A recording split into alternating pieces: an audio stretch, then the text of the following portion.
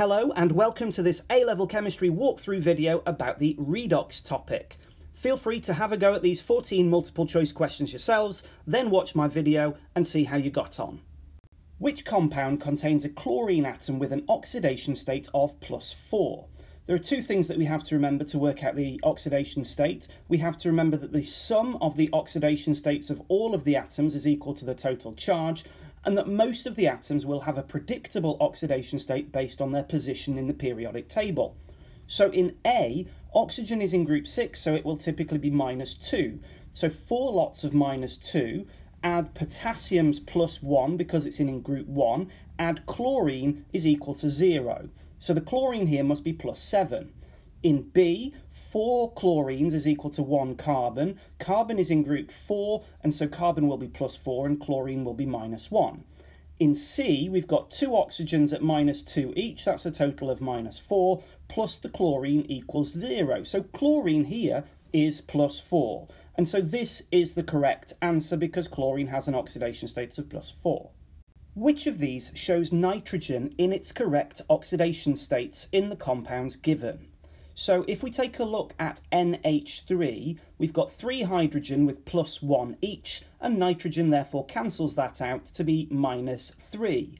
So that means we can rule out A and D, and so we're now choosing between B and C. In N2O, we don't have any options. Both of them give us an oxidation state of +1 because 2 nitrogens is equal to the -2 from the 1 oxygen. So we've not learnt anything here. In HNO2, we've got hydrogen at +1, 2 oxygen at -2 each. So that means that the nitrogen must be adding to that -3 in total to give us 0. So that nitrogen must be +3. And so that means that B is the correct answer because the nitrogen is showing the correct oxidation state in each of those 3 examples.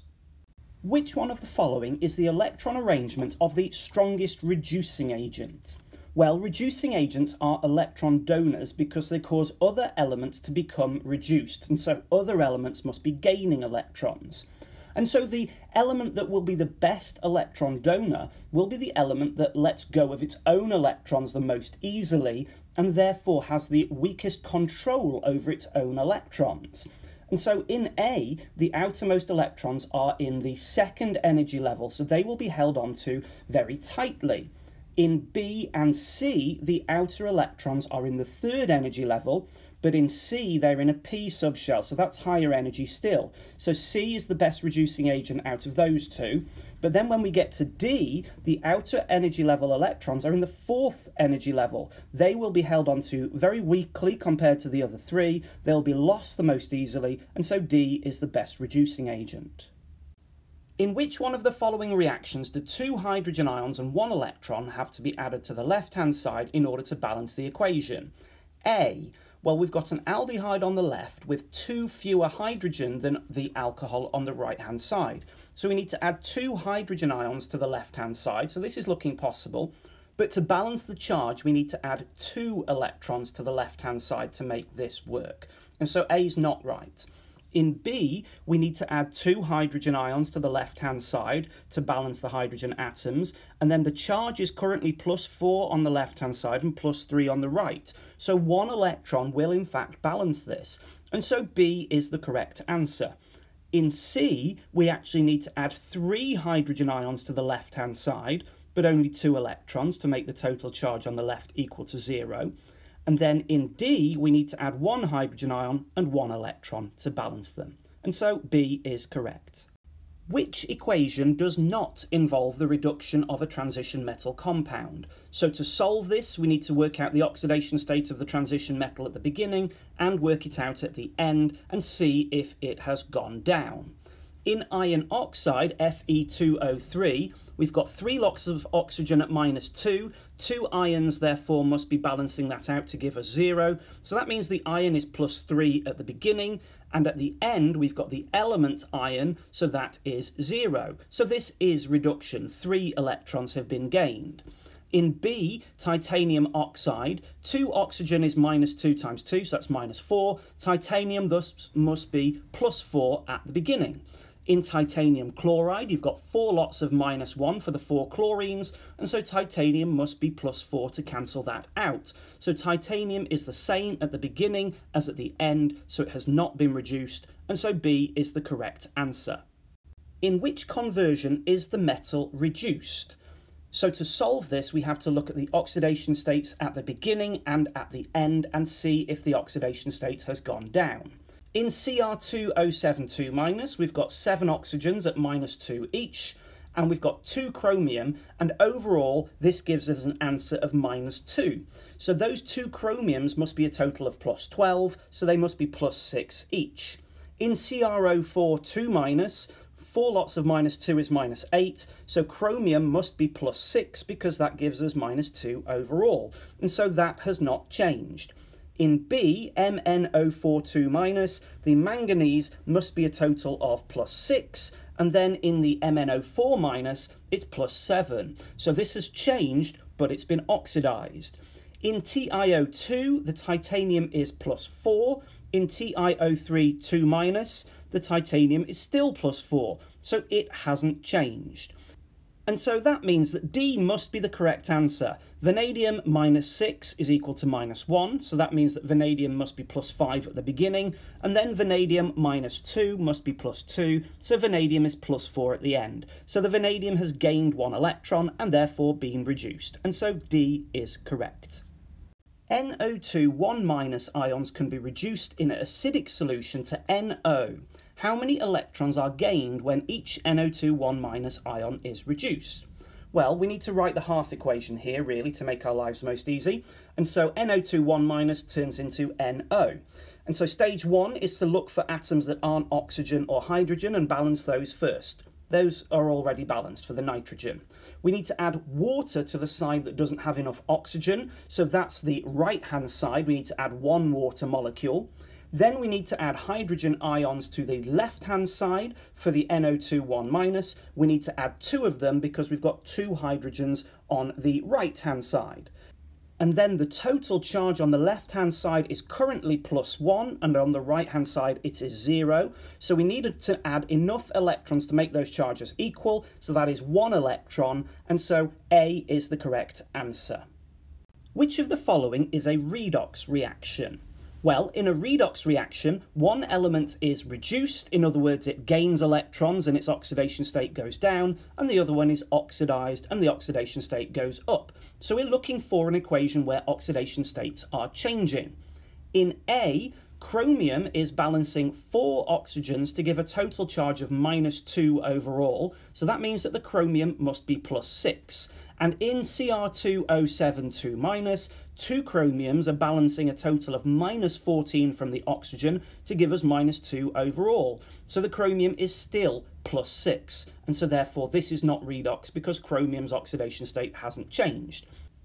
In B, we're starting with the element chlorine, so those 6 chlorine atoms have got an oxidation state of 0 at the beginning, and then the chlorine is turning into 2 things. It's turning into Cl-, which must have an oxidation state of -1, and it's turning into ClO3 1-. So that means that 1 chlorine is cancelling out the oxygen to give a total charge of -1 overall.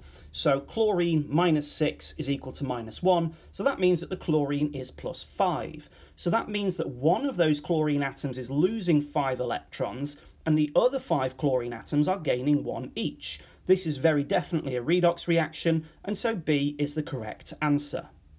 Which equation does not represent a redox reaction? In a redox reaction, one substance gains electrons, and so its oxidation state goes down, and another element loses electrons, and its oxidation state increases. So we're looking for an equation where this is not happening. In the first one, magnesium begins as oxidation state of 0, and in the end it is balancing 2 chlorines, which means it must be +2. This is definitely redox. B is a combustion equation. Now, combustion is an example of oxidation where the fuel gets oxidized and the oxygen gets reduced. So this is definitely redox. And we can prove that by looking at the oxygen. Oxygen begins as 0 as an element and finishes at -2 in carbon dioxide and in water. So the oxygen is getting reduced, and so that means that something must be getting oxidized, and it's in fact the carbon. Carbon begins with an oxidation state of -4 and ends with an oxidation state of +4 in CO2. In C, the iron begins with an oxidation state of 0 and finishes in iron sulfate with an oxidation state of +2, and copper does the opposite change. And so that means that D must be the correct answer. The copper at the beginning in copper oxide is +2, and in copper chloride it's still +2. And so this is not a redox reaction, and so D is correct. Refer to the balanced equation below when answering this question. In the balanced equation, the mole ratio for sulfuric acid to water is.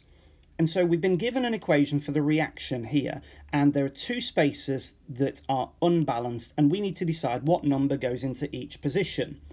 The first substance on the left-hand side has got 3 elements in, hydrogen, sulfur and oxygen, whereas on the right-hand side we've just got hydrogen and oxygen. So we should solve the one on the left first and balance for sulfur. In the Cr2SO4 there are 3 sulfur atoms, and in K2SO4 there is a 4th. So since there are 4 sulfurs on the right-hand side, we need to put a 4 here. That will then give us 4 times by 2, so 8 hydrogen in the H2SO4, 6 here, so that makes 14 in total, so we need to put a 7 here, and so the correct ratio is 4 to 7. What is the reducing agent in this reaction? Well, the reducing agent donates electrons to another substance and causes them to be reduced, so therefore they have been themselves oxidized. So we're looking for the element that's been oxidized because their oxidation state has gone up. Is it hydrogen? No, it's not hydrogen because we've got hydrogen with +1 and +1 and +1, so that hasn't even changed at all. Is it C2O4 2-? Well, in that substance, we've got 4 lots of -2 from the oxygen, and that means this must be balanced out with 2 lots of +3 from the carbon to give -2 overall. And then we've got carbon in carbon dioxide in the products. Oxygen is -2, but there are 2 of them, so therefore carbon is +4. So carbon has gone from +3 to +4, so it has been oxidized, and so B is the reducing agent in this reaction. In which reaction is hydrogen acting as an oxidizing agent? Oxidizing agents cause a different species to be oxidized, so in other words that species loses electrons, so the oxidizing agent gains them and is reduced. So in A, hydrogen begins with an oxidation state of 0 and then finishes at +1, so it has been oxidized itself, so it's actually the reducing agent here. In B, hydrogen starts off at 0 and goes to +1 again. So again, it's the reducing agent. In C, hydrogen starts at 0, goes to +1 again. So again, it's the reducing agent. In D, hydrogen starts at 0, and in the product, it's bonded to sodium metal. Sodium will be +1, hydrogen will therefore be -1. So hydrogen has gained electrons from the sodium, therefore oxidizing the sodium, so it is an oxidizing agent. Which of these is a redox reaction? Well, in a redox reaction, the oxidation states of 2 substances change. One goes up and one goes down. So we need to look for that change. In A, calcium begins as +2 and silicon begins as +4. In the products, both of them have that same oxidation state because +2 and +4 balances out that -6 from the 3 oxygen.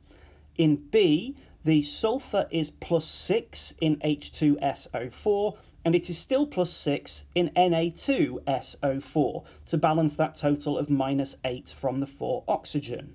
In C, sodium is +1 and Br is -1, sulfur is +6, and those are all the same in the products as well.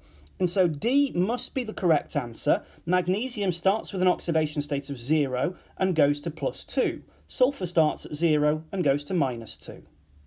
Which species is not produced by a redox reaction between solid sodium iodide and concentrated sulfuric acid H2SO4. We've got 4 possible sulfur-containing products, and this is a tricky question because actually all 4 of these do get produced because iodide ions are a really good reducing agent because they're so large they let go of their electrons very readily. And so the key word here is redox. So in which of these products has the sulfur not actually been reduced? Well, in H2SO4 you've got 2 hydrogen at +1, 4 oxygen at -2, and so the sulfur must be +6. So we're looking for a sulfur-containing product where it is still +6. In A, sodium is +1 twice, oxygen is -2 4 times, so sulfur is actually still +6. And so A is the correct answer because the oxidation state hasn't changed. In B, H2S, the sulfur is actually -2, and in C, the sulfur is 0, and in D, the sulfur is actually +4. And so that means that each one of these has been produced as a result of the reduction of the sulfur in the sulfuric acid. Okay, that's the end of this question, and that's the end of this video. I hope it was useful. I'll see you again soon.